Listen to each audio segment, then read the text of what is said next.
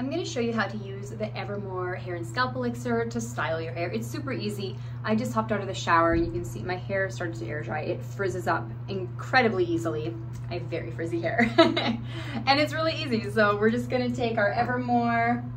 I'm going to use 3 drops. Depending on the length and thickness of your hair, you can use however many drops works for you. 1 drop up to 5 drops. You warm it up in your hands. And then you're just gonna smooth it through the ends of your hair while your hair is still damp.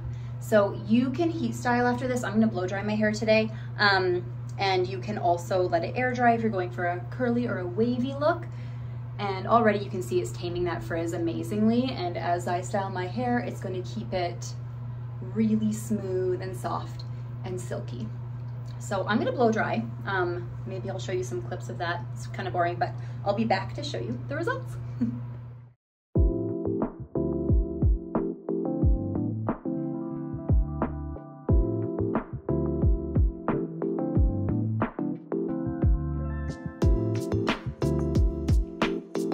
So there we go, all styled and sleek.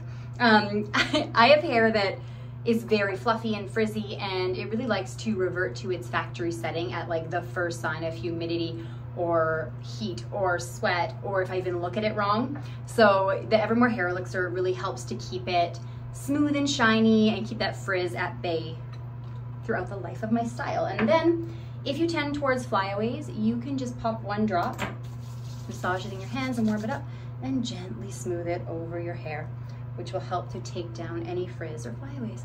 And so that's how I use Evermore to style my hair. And I love it, and it smells really good too.